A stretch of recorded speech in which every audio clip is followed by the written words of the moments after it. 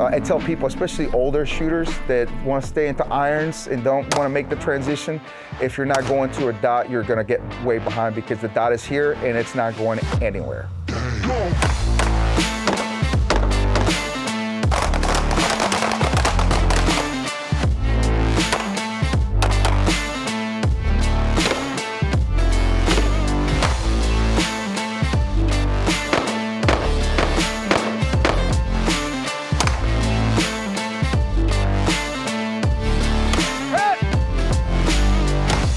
All these experiences, all these training scenarios, all these drills, they're all amount to something that's applicable to real life. So I'm trying to get fast on the dot and fast on the trigger.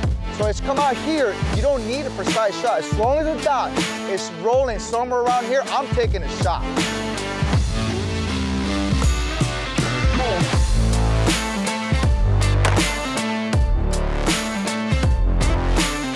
If you identify a weakness, fucking work that weakness and make that weakness into your strong point.